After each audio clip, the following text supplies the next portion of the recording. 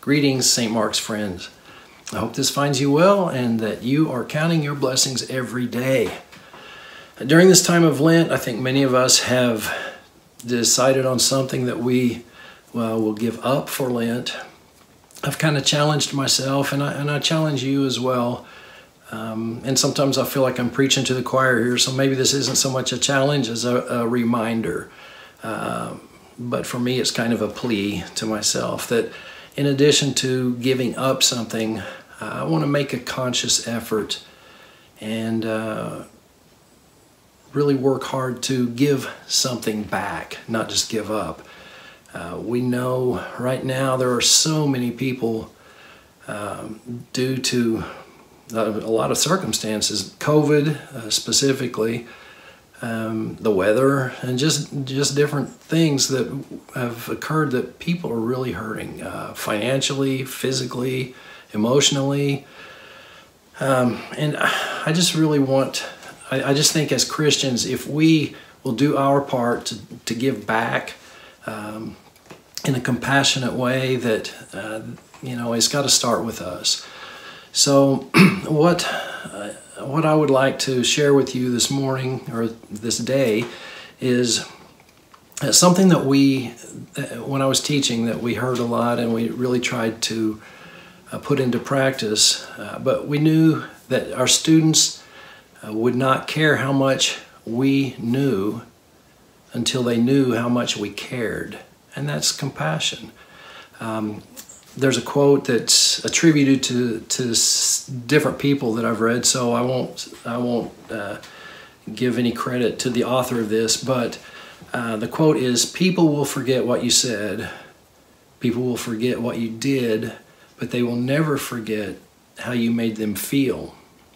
And that's what compassion is.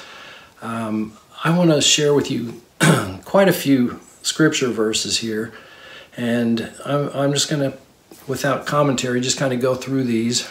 I say that, who knows what I'll add in as I go, but I'll try to just read these.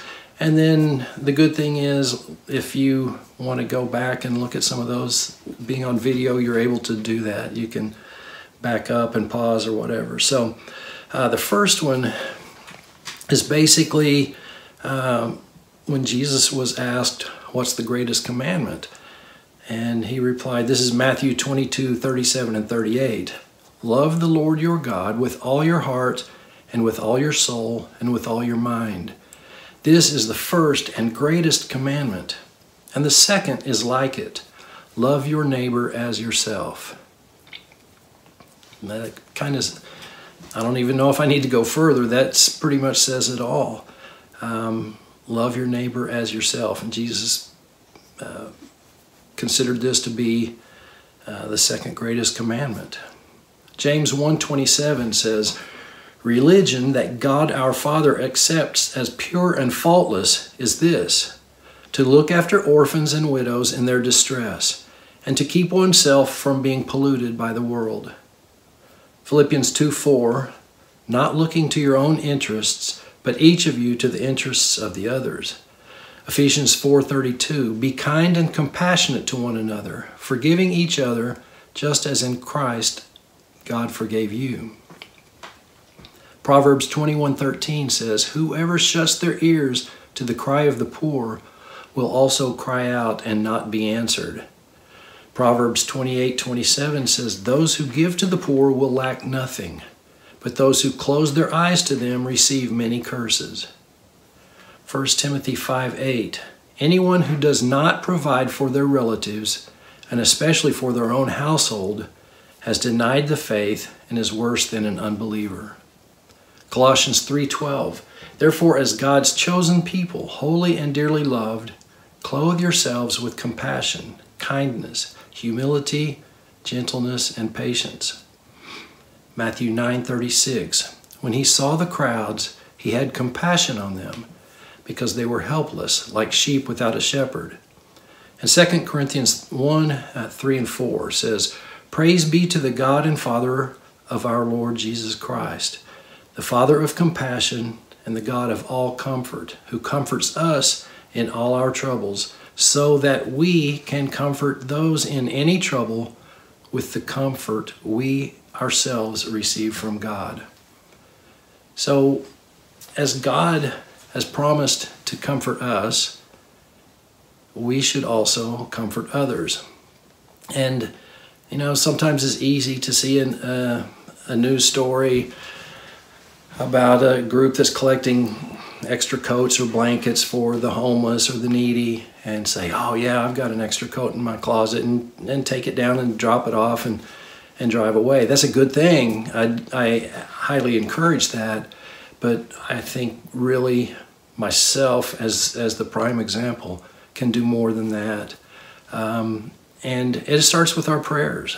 As we see there are some really, really horrible things going on in this world. People being oppressed and persecuted. And sometimes it's so far away geographically that we say, well, wow, I feel bad for those people. There's not much I can do about it. But there is. We can pray about it and make it a priority prayer. And not just a passing thing, oh God, please be with those people. That's a horrible thing. But to really get on our knees and be compassionate in our caring, in our praying for these people. There are people in our own neighborhoods we probably aren't aware of, but right now there are so many people that are just in desperate need of this next stimulus check. People have lost their jobs. I could go on and on. I think we're pretty well aware of what's happening, but I'm definitely challenging myself to step out in faith and action, and try to do a little better, and to show that compassion that has been shown to us. So that's my plea to you. I know this is falling on good ears, and I know some good things will take place because God has asked us to be His hands and feet. So God bless you all, and stay safe.